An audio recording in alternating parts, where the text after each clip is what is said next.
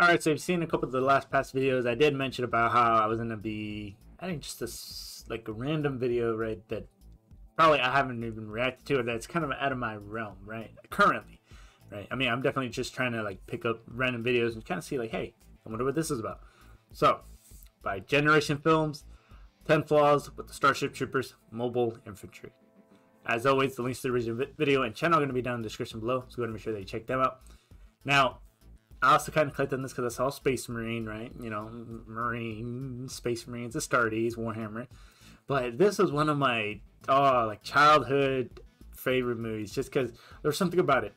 I mean, you had the main character, Johnny Rico. This guy looked like the absolute Chad of his day, right?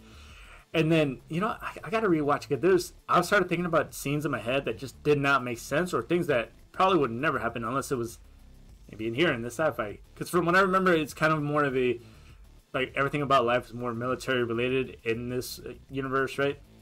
And I only ever saw the first one. I saw a little bit of the second one, and then from what I heard, the other ones weren't necessarily as good, right? I mean, there's something about the first one that just really stuck with you. Or at least it stuck with me. So before getting into the video though, don't forget to like, subscribe, really does help me a lot. Hit that notification button so you get notified every time I do upload. And without wasting too much more time, let's go ahead and get right into the video. The first flaw we are going to cover starts in boot camp, training. We do see in the films that the mobile infantry recruits do face harsh training practices. See, like that would never, like, they're still in boot camp at that point. That would never happen. I mean, as far as like maybe a drill instructor, right? You say like at MCRD, like roughs you up a little bit. I guess roughs you up, right? Like they grab you by the collar, or maybe they just kind of like push you a little bit. Maybe get in your face, start yelling at you. You see the spit coming out of their mouth. They're not going to break your damn arm. But then again, I know this is it way in the future, different universe. But even then, it wouldn't make sense to do this to someone, right? I mean, it kind of makes you look like a deek, right? But yeah, that arm breaking scene, man. It like now it doesn't make sense as to why that would happen. I could understand maybe him getting disciplined in another manner, but not in that manner. If that makes sense. I mean, what do you think about, right? What do you think about it? I mean, Federation forces even make pushes to lure the more talented students in the Federation to fight for them. But overall, MI training is not overly specialized. And more importantly, it often doesn't start at a young age like the great soldiers of history and lore. We see many recruits joining the mobile infantry as young adults, as is common in modern Western armies. To create true sociopathic killing machines, Space Marine recruits need to be trained young and not be raised in a bubble where they experience suburban education. Because many of the soldiers in the mobile infantry start their careers so late, they aren't desensitized to violence or the darkness of war. Instead, we see emotional, mentally weak soldiers. The mobile infantry. that was interesting as well. That's probably said. I mean, because obviously when you get like these super soldier programs or things like that in movies, it's always like they're starting at a young age. So this is also true like in today's world, right? Because from the video it looked like they were going from high school, or maybe it was college or something, and then they go directly in, right, to the military. Now, as far as people doing that in today's world, right, as far as like getting out of high school and going straight in, you see some people as soon as they come in, and then they don't want to be there anymore. I mean, but at that point they've signed a contract, so obviously they're not like, I mean, some people from like maybe a military background, right, parents who are probably in the military might be a little more used to it. Although you would think like things like the JROTC, I hope I'm saying right, the guys that go to like a military school before joining the military, I've heard a lot of them don't even go because they realize, this lifestyle sucks, right? And then a large percent of them don't go, according to my knowledge from what I know. So a lot of that, when he says that also this could have like some more mentally weak, like Marines here, right? Which, damn, now that I'm thinking around the movie, these guys aren't Marines, right? Like Space Marines, right? No, well, whatever the case, that does happen too. I mean, you get people that get to the fleet, and a lot of them start getting out a lot sooner than what their contract was supposed to be. Infantry experiences fear in the face of the enemy and weak stomachs at the gore of battle. We certainly cannot compare their training and preparedness to special forces like the Halo ODST, and that is exactly why this happens.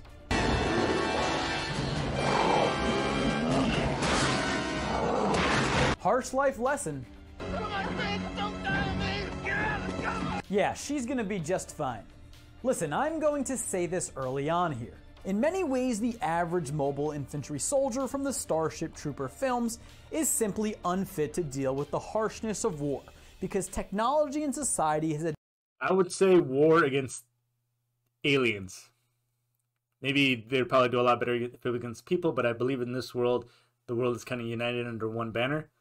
But as far as, I mean, I think anybody would struggle, right? As far as you're going against aliens like this. Although I don't understand the scene. I thought it was, I mean, obviously for the movie, you know, where I think she kills a bug, but then there's still one behind her, and she's just kind of like prancing like this. And for some reason, nobody behind her saw the damn other bug that was right behind her, right? I don't know, but I think if you're going against aliens, it's a whole different ballgame. Advanced to the point where life is pretty good, aside from giant alien bugs threatening to wipe out the entire human race. The next flaw is a lack of discipline in the ranks. The mobile infantry is just not a very impressively organized fighting force. Soldiers openly cavort with infantry of the opposite sex and engage in hooligans with little repercussion.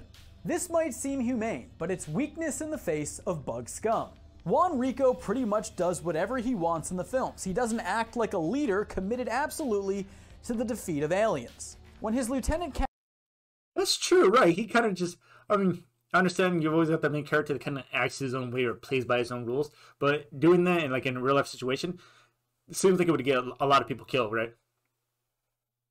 Right? I mean, you may not be the one dying, but you know, people beside you would probably be dying. Where is this? I mean, when you have a lot of people, right? And I'm gonna assume like there's so many people that there's a whole lot of things that can go under the radar, right? Or people try to handle it at the lowest level possible. Yeah, I mean, fighting happens regardless. I mean, let me tell you right now, when people say, if you've ever heard of a dog and pony show, or yeah, dog and pony show, I think that was the expression. Any type of branch is going to make you think that they're incredibly 100% disciplined, right? You're supposed to be like the higher standard, right? We're not. I mean, that's honestly just the plain truth. I mean, we're still human, right? Obviously, we're not like these little robots, machines, and all that. And you know, we F around sometimes, right? Now, as far as doing it with someone of the opposite sex or same sex, whatever, if you're at a higher rank, right? I don't know. I don't remember his rank at this point, but obviously, if you're messing with like someone like that of a lower rank or higher rank, it's going to be fraternization, right? So technically, this would be probably NJPable, if I remember, right? But I don't really know how this scene turns out. Catches him engaged in human intercourse on the job, he gives him more time to screw around before moving out to respond to a distress call. That's not a fighting force that believes in a humanity-first doctrine and is seriously committed to defeating a superior bug force. Sure, there's some disciplining. Captain Dip gets flogged for getting a fellow soldier killed, but the rules of the mobile infantry seem inconsistent and sloppy at best. I mean, guys and girls shower together in the mobile infantry. What kind of ridiculous oversight is that? This is a corps of soldiers that is just as much... I mean, technically in today's military as well, I mean, obviously, that part of the gender is still separated, right? Even in boot camp. Yeah, I mean, unless there's some creepy guys, right? As far as you get, I mean, then again, I'm just gonna leave it at that. I'm not gonna go further. Much threatened by disarray in its ranks as it is by killer arachnids. If the bugs don't get them, Me Too will. Up next, we have battle gear. Now, a lot of you in the know are going to say, actually, the mobile infantry gear is exactly what sets them apart from other space forces. After all, their powered suits, as devised by author Robert Heinlein, was foundational in the field of futuristic military fiction.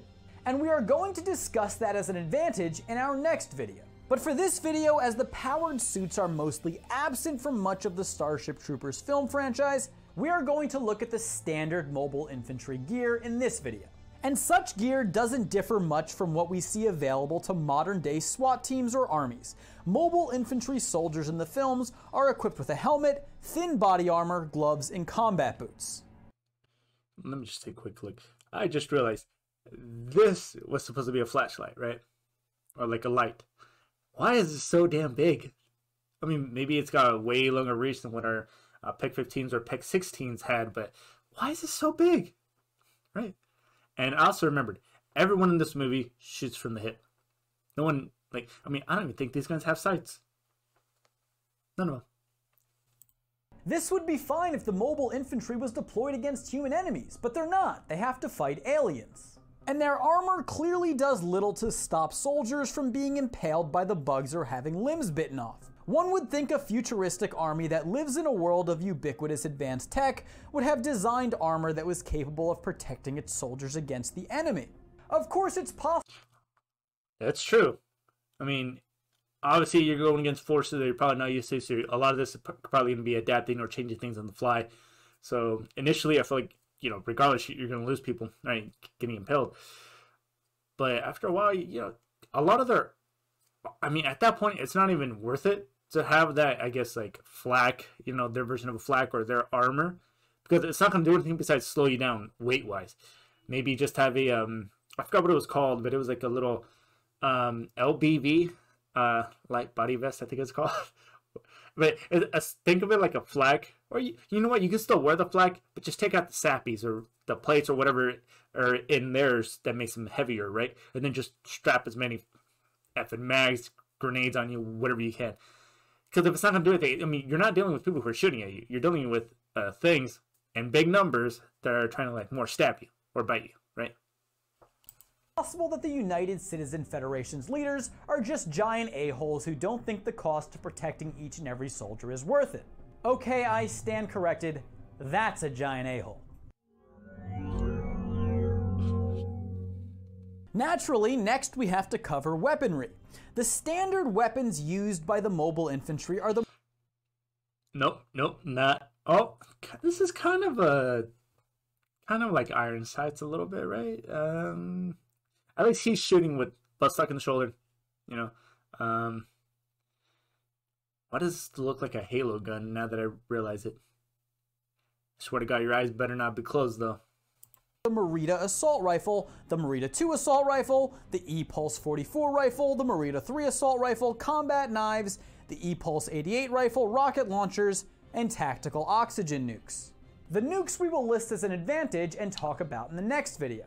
As for the rest of these weapons, well, they are fairly advanced. Look at that. Why does your light have to be that big? Wait, God. Okay. I like that they have like all of them seem to have like a built-in little radio comm right here. Cool. I definitely see no sights. This would be impossible to aim down with. It's so dumb to have a flashlight on top of the gun. I mean, either put it on the side right here or put it underneath. Yo, I never realized this. Like, honestly, growing up. Damn. Advanced in practical terms and can be effective in combating the arachnids if a mobile infantry soldier has good enough aim to hit the nerve stem. However, none of these weapons are that impressive or provide the mobile infantry with a significant advantage over the bugs.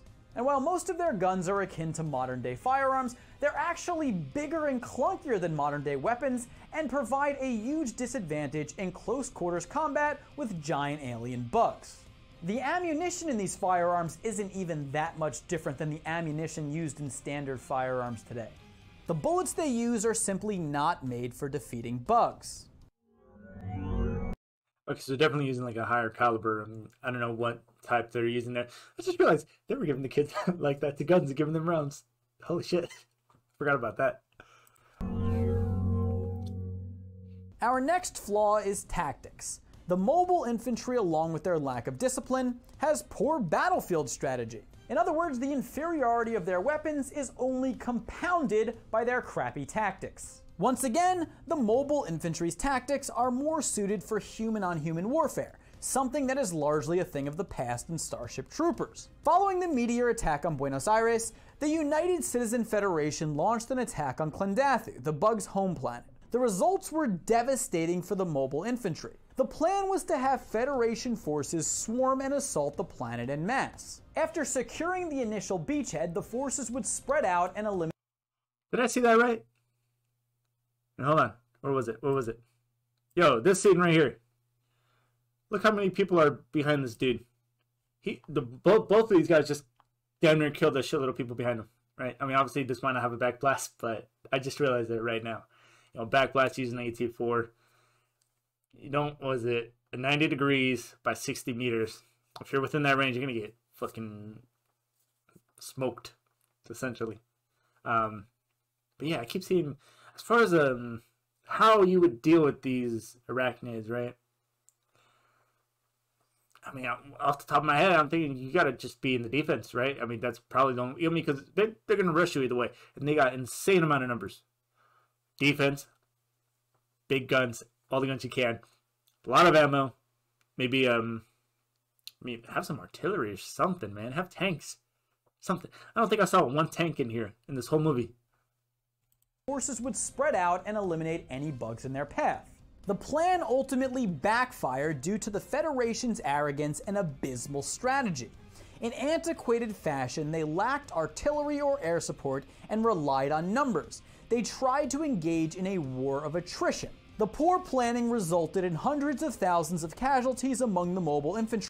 So many people right there were just aiming their guns in their buddies' backs. And again, at this point, you know, remembering again, there's no reason to push them because they're going to come to you regardless, right? Including 100,000 killed in 1 hour alone. Don't get me wrong, I am proud that humanity stood together as one, #for Argentina.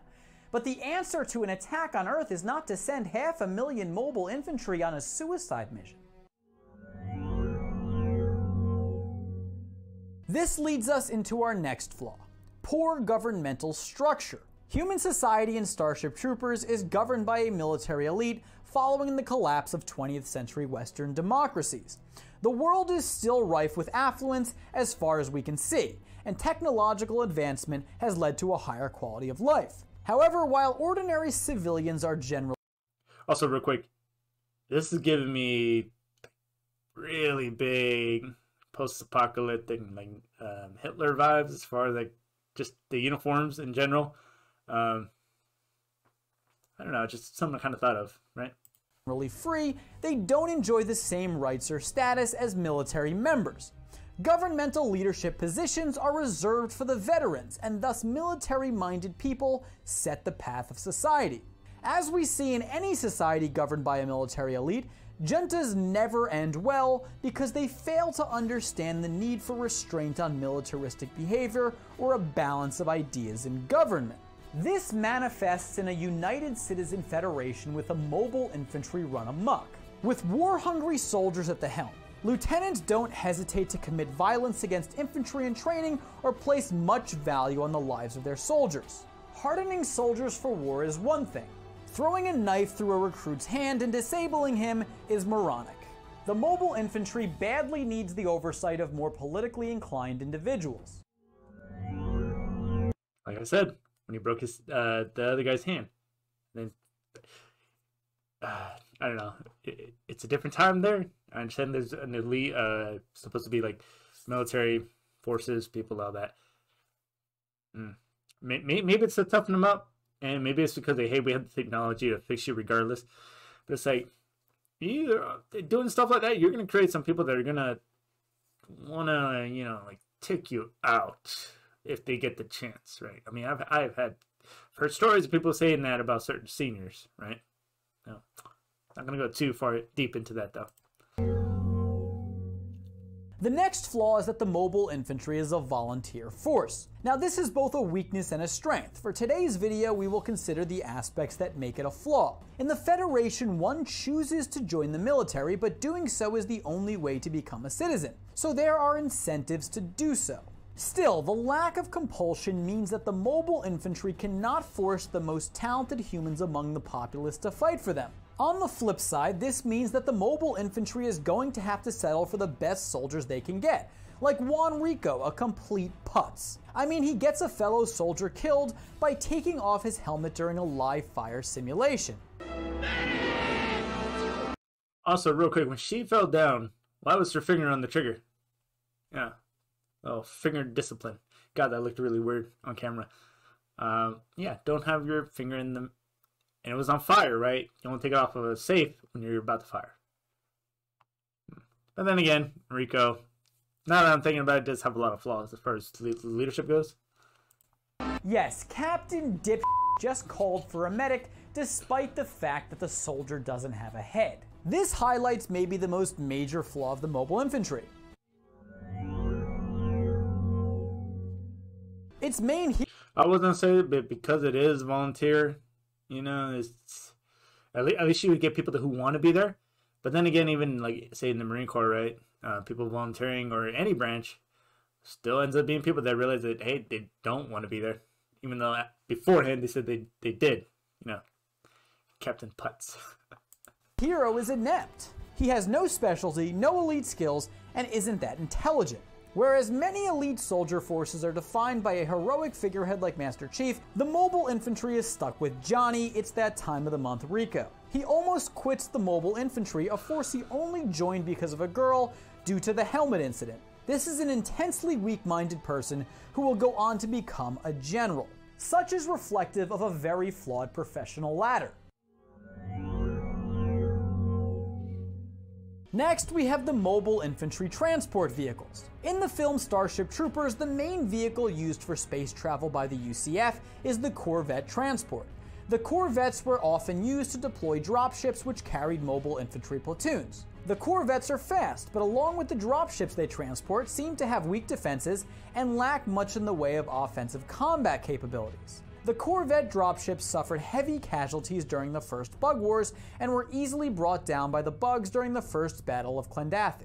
Again, the transport vehicles available to the mobile infantry don't seem suited for battle against the alien enemy they're fighting.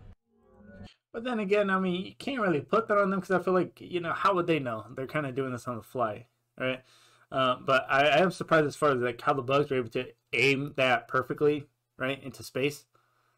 And I also realized in one of these pictures, I don't remember which one it was, but I think, yeah, right here, at the 10-minute mark. Why are a lot of them so close by each other, right? I mean, obviously, you know, keep your distance, just because it's kind of like the same thing you say for patrolling on foot, right? Like in today's world, we try to keep 15 meters, right? Because someone throws a frag at us, right? It's not going to get a whole bunch of people. It might just get the one. And a lot of these guys are just really close to each other. Just realize that. So they wouldn't have to be as accurate as far as like the Bugs go, because they just gotta kind of shoot in that general area, and laws of probability or whatever, something's gonna get hit. Fighting. And finally, our last flaw should be rather obvious. Despite the mobile infantry existing in a world of advanced technology, as we've previously discussed, they largely fight the gigantic Bugs on foot. They don't use much in the way of an air force or ground vehicles, and in the films don't have exoskeleton suits that give them enhanced abilities in warfare. This seems almost ludicrous, yet the lack of an alternate means of engaging the enemy is a catastrophic flaw. In other words, there is a degree to which the mobile infantry is at a technological disadvantage. Okay, citizens, it's time to vote. Click right up here in the left-hand corner and rate the mobile infantry on a scale of 1 to 5. You will have another chance to rate the mobile infantry after my next video highlighting their positive aspects. Go ahead and talk about that for a minute. Alright, so as far as my scaling of them, I mean, make sure to make your own scaling too, like 1 to 10, 10 being great, 1 being not so great.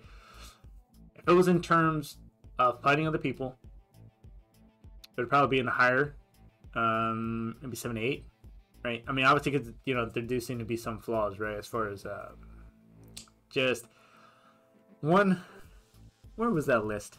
Where was that list? As far as the training, just I don't think it'd necessarily be great to like harm your own dudes or people who would be your own, like, you know, people, just because, you know, again, creating that little what's it called, like them wanting to get back at you, right? And discipline, as far as like the fraternization part, you know, because obviously when people do that, you know, they use it as a way to go up in rank, and then obviously you're taking spots from other people who probably deserve it a lot more and probably be in a way better leadership position. Other than that, everything like the gear, weapons, tactics, government, volunteers, I don't know about Rico. A lot of these things would have been great against other people, but I feel like that was because why they got accustomed to just fighting this way and not, I guess, advancing or trying to develop new things, especially when you're going against a force that you don't know how they're going to react right towards you. But if you're consistently doing the same thing, like when they were doing, like when people in today were fighting in trenches, right? You're just sending people over there to no man's land, and they keep getting gunned down. You're like, oh, I wonder if we do it the 6th time it's gonna work, right? I don't remember seeing anything of them actually learning, like, hey, maybe we should switch up things a little bit. Maybe we should use more air assets, right? Instead of just doing everything on foot. On foot, I understand if they have a lot of people, you know, they can afford to spare some, right? Kind of like in Warhammer. But not. As far as rating them against the arachnids, I'd probably say like they're definitely in the lower, like 2 or 3s. I mean, they managed to get the job done, but you know, a lot of people died, and you got a lot of people. There seems to be like a lot of people kind of doing things their own way, right? Instead of acting together. It seems like there was a lot of acting individually. But I mean, that was just kind of my take on it. Let me know what you thought. How would you rank them in 2 ways, as far as them going against like people, right, or going against like an alien force, obviously, that they don't know how they're going to react. But in any case, let me know that down in the comments below. Thanks for watching. This is kind of one of those videos that's kind of from left field a little bit. But thanks for being patient. And as always, I'll see you all in the next video.